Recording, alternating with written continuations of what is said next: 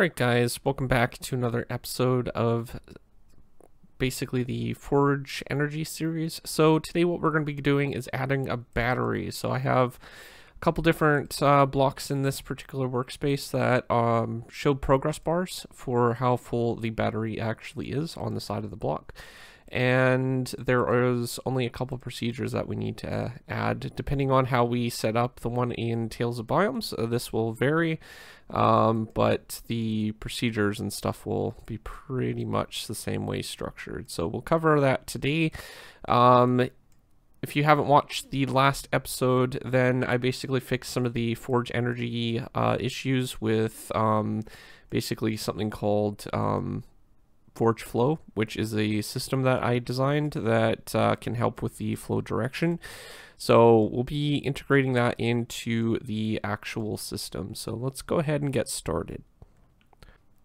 Alright, so the first thing that I want to do is actually import the textures from the workspace that I had. Eventually I'll go ahead and update the textures again once we once this series is over, but right now what we need to do is we need to go to the MCreator, and then I'm going to open up the project files, textures, and then in devices there are the devices, the connections and stuff for this particular battery. So I'm going to select those, and that's where they're going to import. We have our little progress bar sides, and then our end piece, and then our indicating logo for what that particular device is. So once we've done that, what we can do is we can go ahead and create the battery stages. So what I'm going to do is I'm going to go ahead and create a block. So we're going to create a block, and we're going to call this one we'll just call it, I don't know what we used for the cables. I think it was copper. I can't remember.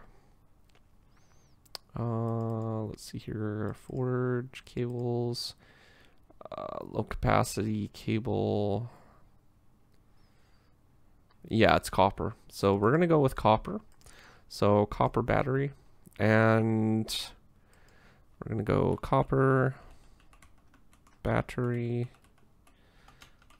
and we'll do 0 for, well, our default stage will be off. So what we're gonna do is, or not off, but like 0. So what we want to do is make sure that there is some sort of indication of what stage it is. So we're going to make sure that it's stage 0 because this is going to be our default battery. Alright, so then what we need to do is we need to set up the connections. So there's a couple ways that we can do that. So these are the east and west sides, these two right here, and then the south and north side. So this would be north and this would be south. We have our up and down. So depending on how we want to set it up, we can set it up a few different directions. For example, if I wanted it to rotate only on the y-axis, then we could do that. I just need to set this one right here, and we could maybe do a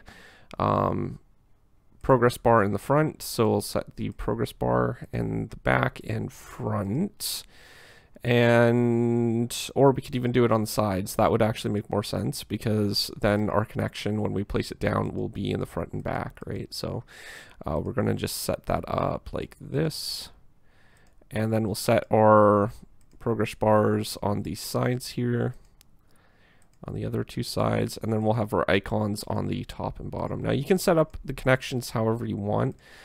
This will just allow me to do it a little bit easier for the system. So basically I can set up the script. Now this is going to be different than the one in here where this workspace is already set up. So we're going to be like building it from scratch practically. So outside of that, we don't really need anything else configured here. Our hitbox is already set for the block. We can just clean up the name a little bit and make sure that it's on iron. That should work. I'm not sure what the other materials that we used for the generator and stuff. I can't remember. It was a little while ago. So we went with iron and copper sound. So we can do that with this one as well. So we can go with copper sound for this one. And we'll just go with copper, and did I set up yeah, it's required level 2. So we'll set that up for iron. And then did I use, yeah, I used pickaxe, and we require that. Perfect. What's the hit point? So 2.5. I set this one to 2.5. We'll just keep it consistent. And then we can go to advanced properties. We're going to want this to tick 1 every tick. And then we want to make sure that it's set up for the color. So I'm not sure what color I want with this one, just iron. So we'll go with iron. So iron, there we go. And what about the other things? So I have it blocked and blocked for the properties down here. So we can keep that consistent as well. Block inventory, we're going to need that. We don't necessarily need the inventory for the blocks. So I'm just going to disable the inventory slots and basically disable those two. You can keep those enabled if you want to. And then we get to the forge energy. So we need to check that box. And I'm just going to quickly look up what the capacity for this particular block is, and then we'll get back. All right, so for the F connection type, it's 6464, and our battery capacity, which is this line right here, is going to be 64,000. So what we're going to do is we're going to set this to 64. 1, 2, 3, that's 64,000. We're going to set these to 64. And we're not going to have in any internal energy because it's battery. We don't really need to have any energy in that by default. So triggers, we're going to need a update tick. So I'm going to actually remove the 0 on this one because this is going to be linked between all the batteries for this particular one. And we're going to create a procedure. We're going to leave this blank for the moment. And we're going to create a block added one, again removing the 0 because this will be linked to all of them. And we're going to save that as well. So those two should be set up, this one and that one. And then we can go to generation and click save. So we should have 2 procedures, and we should have, I'm not sure why, oh, I think I know why this is set up like that, because we put it in the wrong folder. So we'll go in here and we'll put these in our battery one. So we should have our update tick and our block added as well as our first stage. So once we've done that, we can duplicate this stage. So we go copper, battery 1, and we'll just duplicate this a few times. I think I need like 5 stages. So 2 and 3. And I think there's one more after this, so 4. Let me just double check the other workspace. I'm not sure how many batteries there were. Blocks, 1, 2, 3, 4, 5. Yeah, so 5. So we have 5 blocks here, and then we can basically go ahead and set up. Now these are all going to be configured the same way. You don't really need to worry about the configuration of those particular ones. Now, once you get their first stage set up, it should be fine to synchronize it, but you will want to go ahead into the properties and make sure that it drops the battery first stage, and that when you create a picket, it will select the first stage as well. Other than that, if you keep the name consistent like this, it should be fine, and it'll be easier for translation as well. Other than that, I don't think there's anything else that you need to really worry about. You just make sure that the stages from 1 to whatever higher for your progress bar are set up to drop that particular one. So I'm going to set this up quickly and then we'll cut back in. Okay, and there was one other thing that I forgot to do, and that was to update the progress bar icon on the side texture. So this will act as our display texture for the progress bar. So we need to make sure that we do that for all the stages. So 2 will be this one, and then we have our 3 and our 4. So we'll need to set those up quickly. So we'll go 3 and 3, and then what we can do is we can go with 4 and 4. So the full progress bar here. So we'll select that, and then we can start working on the procedures. So let's go ahead and move over to our block added. So basically with this one, because our textures, we can close out of that solar panel now. With our textures, we have the connection at the front and the back. So we know that these are going to be at the south and north direction. This would be your east and your west, and then your up and down, right? So what we need to do is, because it's on the north and south, we need to make sure that we get the blocks rotation, which we can do by an easy test.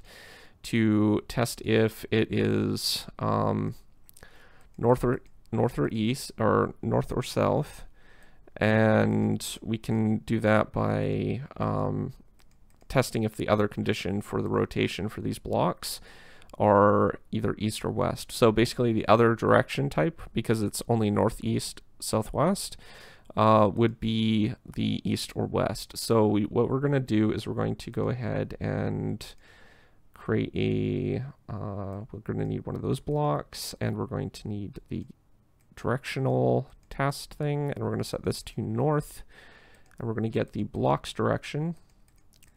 So we're going to need this block right here. I don't know if it supports block states for when the block is added, but we will use this one just to get around that, just in case. And then what we're going to do is we're going to go either north or south. And then what we need to do is we need to set up the connections for this. So if we go to the other workspace, we can go ahead and go into our procedures, block added, and we should be able to see how this is all set up. So this would be our north direction. So we can just copy these basically, and what we can do is we'll minimize that and we'll set this up. So this will be the cables, the F stage, or direction for the cable to connect. So basically the copper type and the direction. So we need this for north and south directions. So south, and these should be set to true. And if they're not north or south, what we need to do is set it east or west. East or west, or east and west. So that part is all taken care of. This is what our procedure would look like for the north and south direction. So we can save that for our block added. And then what we can do is we can move on to our update tick. So this is going to be a little bit longer for the video. This is like going to take up the majority of the video because this is where all the script comes in. So we're going to be using the update tick for the example and some of the templates that I've created to basically build this procedure. So for example, we're going to need to set up the might as well keep it on that one for the energy system. So we're going to need to make sure that it's on server side, so it reduces the lag a little bit. And we're going to go not client side, so it's like that. And then what we can do is we can import our particular procedure block. So we're going to go to the procedures, flow control. I moved the timer in here as well, so it's all in here. So what we need is we need the reset script, and this is going to be the first part that makes up this. If we go to the other workspace, you can see this is that particular part right here. Make sure that this is your global variable that we set up. If you haven't set up your global variable, make sure to do that before you move on. We have forge flow down here. This is the variable you'll need. It needs to be on map and on 0 for the default timer.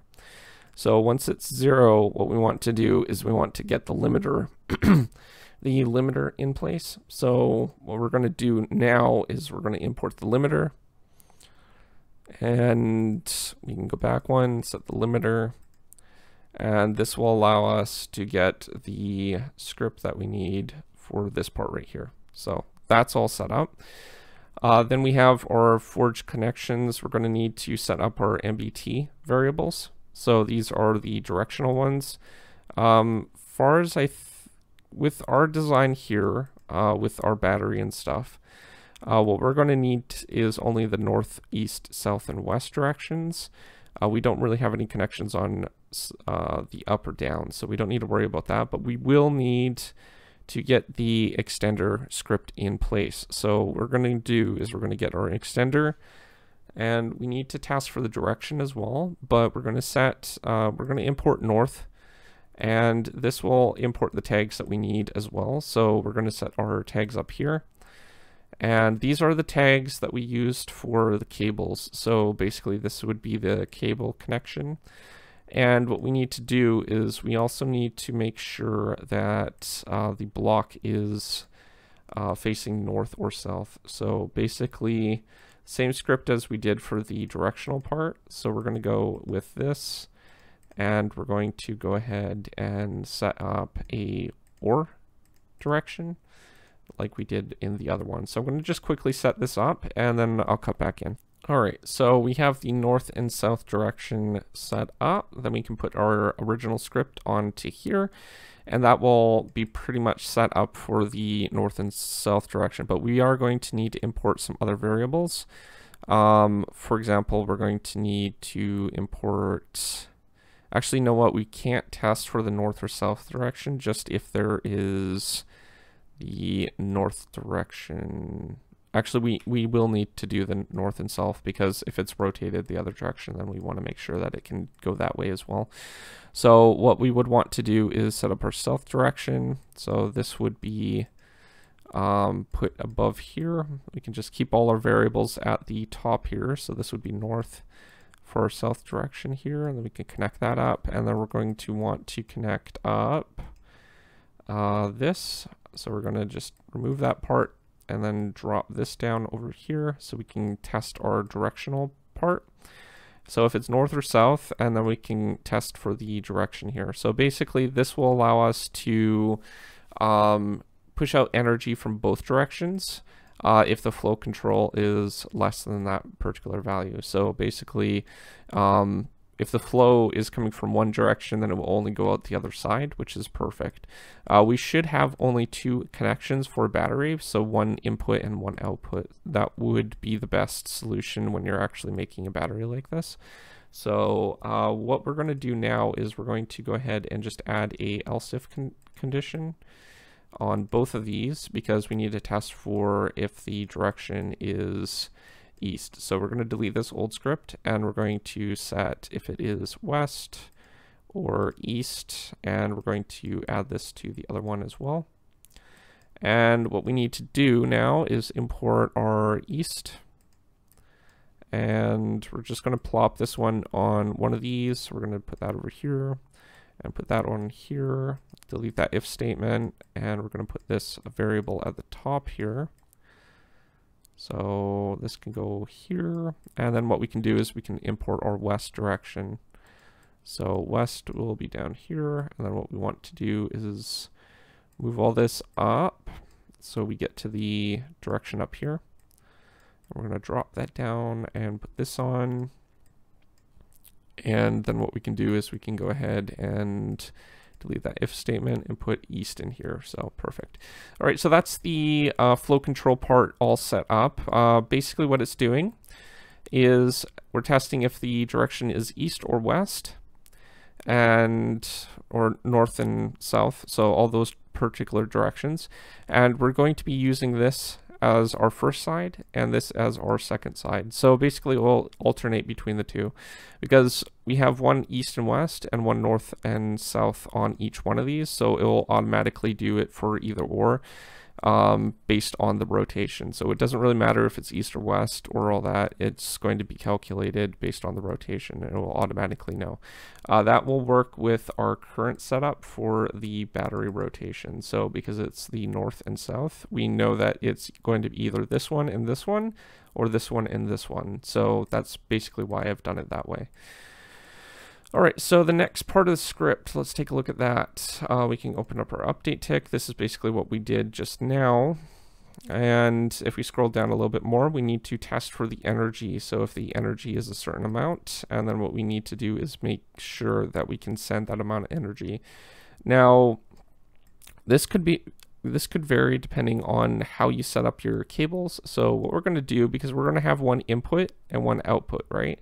So we only really need to test if the energy is a certain amount, like 64, if it can send that amount, and then send what it can. So what we're going to do is we're going to create an if statement right below this line, and what we're going to do is we're going to go to our energy and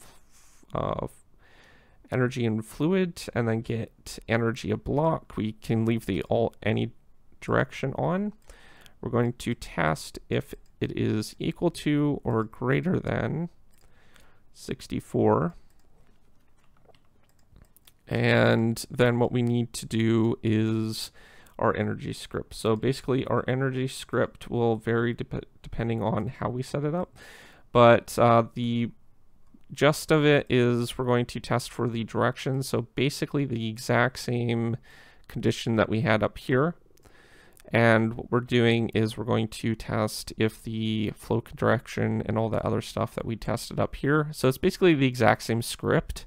You could even call this in, I guess, if you really wanted to. And then we're going to test the send for the direction for that particular one. So we need to do that for all the directions. So if we go back to our workspace, we can go ahead and actually copy this over. And we'll copy the other one as well. Just minimize this so it's a little easier for me to move. And we can minimize those as well. We don't need those visible at the moment. So move those up here. Put those in our condition. And we can expand these. We can delete this script in the if statements,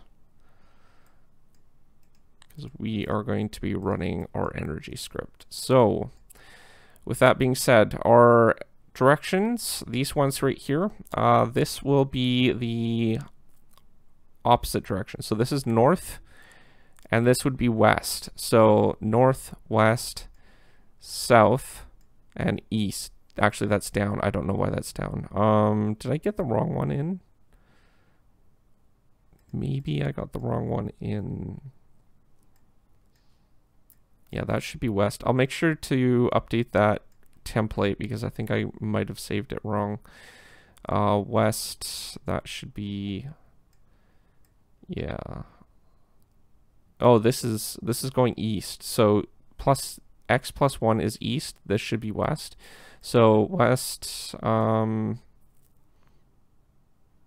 just reading the code. Yeah, so I'll have to fix that one up. I think this is the east direction, so I'll have to check that in. All right, so let's go ahead and create a variable. We'll call this one send, and we can set it to a number variable. This will allow us to get a local variable for sending. And we're going to need to test if we have the right amount of energy for all of these. So basically, if we can send up to 64. So what I need to do is basically go ahead and test if the direction of that block for the other direction. So basically, if we can send 64, because that's how much we have available. That's why we tested for 64 up here. And we're going to test if the direction south of this block with the coordinates facing north. So if the block north can support energy facing the block that we're currently at, which is south, then what we want to do is we want to go ahead and send our send amount, and we're going to set the coordinates for that block. So we need to make sure that this is set up, and we're going to make sure that the direction is also set up for that direction. And then we need to extract that energy, because basically send just means it's going to add that energy, where extract means we need to extract that amount, right? So we're going to extract what we basically sent from the current direction. So this will be extracting from the current block, and that's going to be sending the same amount over from what we get from this value. All right, so we need to do that for all the other directions as well. So we're going to just copy that over, and then we can update these variables. So this will be our west direction, and we need to set this up for the face facing east, and we can move these down. And I will basically just show you how to set up the other one. So this one needs to be east, and we'll need to set the direction for our west direction. So west, and the face being east. So I'm going to do that for the other two, and then we're pretty much done. All right, so there's just one last part that we need to set up, and that's the progress bar script. So what we're going to do is we're going to, when it basically goes ahead and what we want to do is outside of this condition, in our condition for our actually we would probably want this outside of even that condition, because we want to make sure, okay, flow control, if it's greater than 0, yeah, we could actually keep it in that condition. That would be fine. So as long as it's in our second if condition, this one right here, then we could basically run this script. So what we're going to do is we're going to make a if statement right here outside of these parts. So again, this will be our energy script here, and that's our script for the flow control. And then what we have is our basically our progress bar script. So we want to test basically a variable. If the variable, we're going to pass this over to capacity, which is going to basically get how much the block can basically send. So we need another local variable, and we're going to set that to capacity number. And then what we can do is we can grab that variable over here. By default, will be send. We'll set it to capacity. And then I need to go ahead and basically get the capacity divided by how many stages that we have. So in total, we have 5 stages. So what we want to do is we want to basically divide this by the amount. So we'll go to forge energy, and then we'll get the energy capacity of the block, of the current block. And then what we need to do is we need to divide that by 5. So we're going to go ahead and divide that by 5, put that there, and then we can create a few different conditions for our different progress bars. So we're going to add 4 of these, and then an else statement for basically our last display. Now, if all these other conditions are false, then what we want to do is basically return an empty state. So basically that's what I've done over in the other workspace. Sure, yeah, so we've returned an empty state, and then we've tested for the conditions for these parts here. So for what we need to do, we need to set up our condition for an and statement, because we're going to be testing for a range between these two things, and we need to test if the blocks are equal to or less than, so equal to or greater than, and less than, we can go with equal to or less than for this one, but we need to change this one down here for something lower. So we'll just say, maybe keep it consistent, we'll just say greater than. And then what we're going to do is we're going to grab our capacity. Is our capacity equal to or greater than, and then what we want is to get our different values. So basically our capacity will be our divided by 5, and then we can multiply that by 2 to get our second value.